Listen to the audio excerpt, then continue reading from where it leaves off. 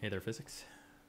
Sorry I'm out today, but I'm going to talk you through some energy and work stuff here today, specifically work and what we can do with work and calculations on work.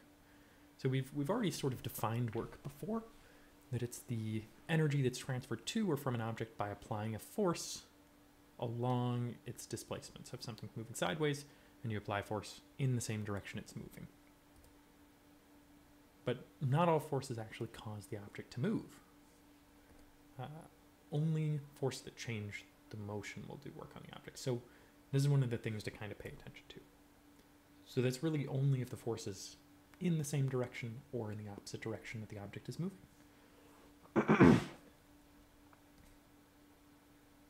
Now when we talk about positive work, we need to apply a force in the same direction as the object's motion, which we've talked about this before, but the force and velocity or force and displacement have to be in the same direction.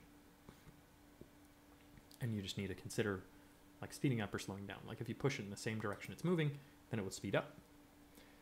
And to decrease the energy, do negative work, we'd apply a force in the opposite direction. So if it's moving forwards, a backwards force like friction would do negative work on this object. And again.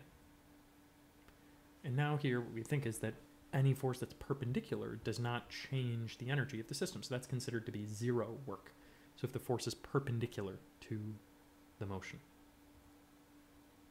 And again, you can think about speeding up, slowing down, that same way. That this sort of force wouldn't speed up or slow down, so that's why it's zero work. And these are the equations that we've seen before. We looked at these ones in class last time. We said it was that work was equal to the force along the path. And I'm writing this here now as force parallel to the displacement times the distance or displacement. Or remember as well that work is equal to the change in energy. So now we're going to look at some situations, and I want you to think about them and see if work is being done or not. So we've got friction skidding a car to a stop. Is that using work or not? A full push-up, starting down, pushing up, going back down to where you started again. Gravity acting on a rock thrown off a cliff. A person pushes with a 20 Newton force on a wall. And a UPS man holds a box as he walks it to the door. So these are my 5 situations, and I want you to think about which of these ones work is done and which ones work is not done. You might want to pause it here for a moment to consider.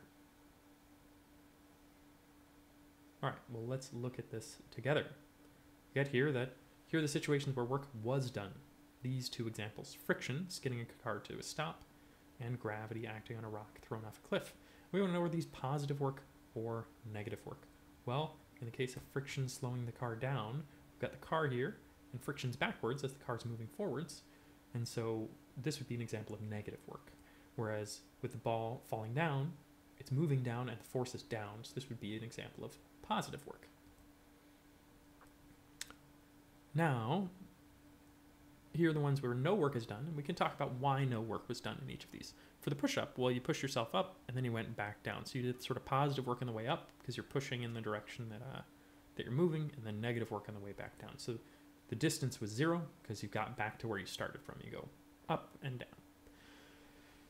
And if you're pushing against a wall, well, again, the wall doesn't move unless you're stronger than I am. You're not going to knock the wall down, so you won't be doing any work on it. And for the last one here, there's no work done because the force is perpendicular to the direction of motion. As the box is being carried sideways, the person has to apply an upwards force on it to keep it from falling. Now, this is one of those sort of classic examples. Almost certainly you will come across a question like this in a quiz or a test that talks about like either somebody carrying a suitcase or a tray, like a waiter tray or something, that's because they're applying an upwards force on it and it's moving sideways, then that means that there's no work being done. All right, next up we've got some written examples of some problems. And so we're going to use the equations that we've got so far. In this case, a 4-kilogram crate is being pulled from rest at a distance of 9 meters by a 200 Newton horizontal force. We want to know how much work is done by the person pulling the crate. Okay, so I'm going to go on to the next screen here and look at, here's what I've already written down. And just sort of a drawing, it's being pulled by a 200 Newton force along the path of 9 meters. And so we can just use the equation that we've been using, work is equal to the force parallel to the direction of motion times the distance. And if we plug our numbers in, we get 200 times 9, which is 1800 joules of energy, is how much is added to the object as it's moving. All right, so now we have a similar question. This time it says a 4 kilogram crate is pulled from rest for a distance of 9 meters by a 200 Newton force at a 60-degree angle above the horizontal. And so we have the same thing that we did before, but how much work is being done in this case? Now, it's the same force, but it's at a different direction. It's not exactly horizontal. It's diagonal. And if we look at a drawing of that, we can see that the force is kind of upwards and to the right. And because of this, we really need to figure out what component of that force is in the direction of the motion. So we need to figure out the parallel part of that force. So which part of, how much of this force is actually pushing straight to the right is the idea.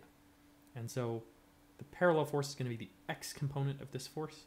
And if you go ahead and draw out your triangle, you would wind up with something that looks a little bit like, like this. This would be your fx and your fy. If this is your angle 60 degrees, we could look at those there. And as we continue on, so it's going to be, in this case, it would be 200 cosine 60 because we're looking at the adjacent side of the triangle at fx. And if you plug that in on your calculator, you should get 100 newtons, 200 cosine 60. And then since the work is equal to the force that's in the direction of motion times the distance, it's that 100 newtons that's in the direction of motion times the 9 meters, which gives us 900 joules of energy. And so the interesting thing is you can get, really, if it's exactly in the direction of motion, we could get 1800 joules of energy. If it was exactly opposite the direction of motion, we could get negative 1800 joules of energy. So that's how much energy we're removing from the object. Or we can get any number in between those based on the angles. The more in the same direction it's going, the closer to 1800 it'll be. The more in the opposite direction, the closer to negative 1800 it'll be. And if it's purely perpendicular, then we would get 0. All right, so now we've got a similar question. 4 kilogram crate is pulled from rest for a distance of 9 meters by a 200 Newton horizontal force. How much does the kinetic energy of the crate change? So that's the difference here, is we're figuring out what's the change in kinetic energy. We found the work, but we don't know the change in kinetic energy. And so we already saw this before. We said that the work was given to us as 1800 joules of work. And one thing is that the work is the change in energy. And in this case, that energy is going to kinetic energy. So the work is the change in energy, which is the change in kinetic energy. And since it asked us for that, we could just say, well, it's got to be 1800 joules as the change in energy for this example. Now our next question is, what's the final speed of the crate after 9 meters pulling? Well, here we're looking for the final speed. We just figured out what the change in kinetic energy was, and the problem said it started at rest, so we knew that our initial energy was 0 joules, our final energy was 1800 joules, and the mass is 4 kilograms. So if we go through and do the calculation, we get 1/2 mv squared for our kinetic energy equation. If we plug all of our numbers in, we get this. Doing a few steps of math, I'm just multiplying 1/2 times 4 to get the 2, dividing both sides by 2, and reorganizing, and I get that v squared equals 900, which means that v has to be equal to the square root of 900, which is 30 meters per second as the velocity. So hopefully that makes some sense. We've kind of done those kinds of questions so far quite a bit. Now this is maybe our challenge question for us, is a police officer measures the skid marks at a car accident. The skid marks were 100 meters long for the 2,000 kilogram car. Through calculation, the police officer measured the total friction force that was acting the car to be 17,000 newtons. And we want to know what was the initial velocity of the car.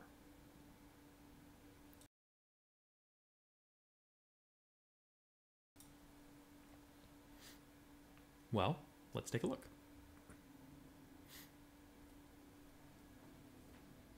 If we draw a little picture, we see it was moving 100 meters and that the friction force was actually backwards because it was slowing the car down.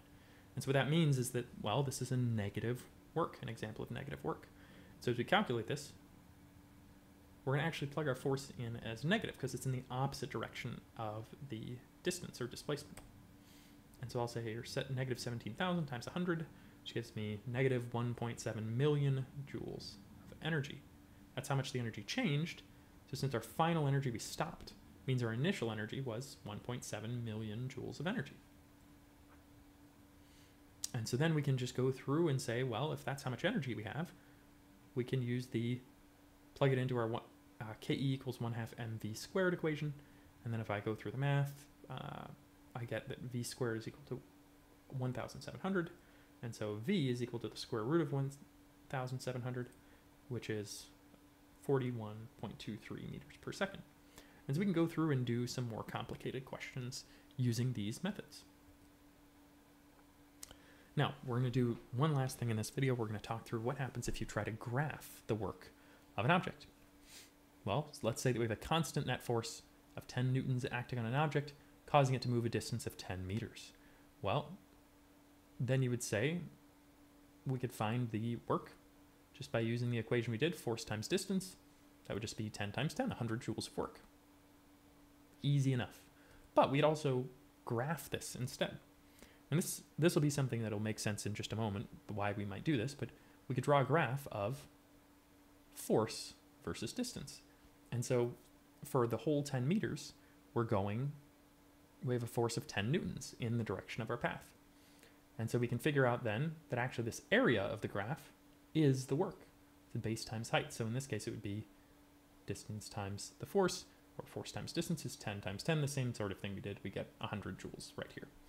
And so it might seem silly to do it this way, but here's the thing. Our equation force times distance, work is equal to force times distance, only works if the force is constant, because we can't plug in like a changing value as we go through. But if we have changing values, we can use a graph to figure out the work that's done. And so in this case, here's sort of the big idea of graphing work, is that for a force versus distance graph, the area under the graph is the work done. I put some stars here because I want you to know this is an important concept. So go ahead and pause the video and write this down somewhere in your notes if you haven't written it down yet. And so this is the big idea. And now what we can do is we can look at things with changing forces, and we can actually figure out how much work is done or how much energy is transferred. And so here's an example of something. We've got a force versus displacement. And since this is a triangle shape, we can just use our equation for a triangle, half the base times the height. So it's 1/2 times the displacement distance there, 0.1, and the force is, maximum force is 20 newtons. So as we plug it in, 1/2 times 0.1 times 20. And if we plug that into our calculators, I think you will get a value of 1 joule. Right there. All right, we'll do one last one here, maybe just a slight bit more complicated. We've got here a diagonal increasing graph, then it's constant force. And so for each of these ones, we can kind of now break this up into two shapes. We'll have the triangle on the left and the rectangle on the right. And so to figure out the area here, it's half the base times the height. So it'd be 1/2 times 5, which comes out to be 12.5 if you do the work on it, 12.5 joules of work. And then on the other side, it's going to be 5 times 5 because it's a rectangle, and 5 times 5 is 25 joules of work. And then what we'll do is we'll just add those two together, 25 plus 12.5, and we get 13.5 joules. So this is our discussion of work and energy, and transferring energy with work. So thanks for watching. If you have any questions for me, don't hesitate to ask. We'll make sure that we get this stuff for you so that it makes sense, but we'll be taking a look at some of the some work pages in our packet. So just check in the agenda for the problems you're supposed to be working on today. Good luck. See you later.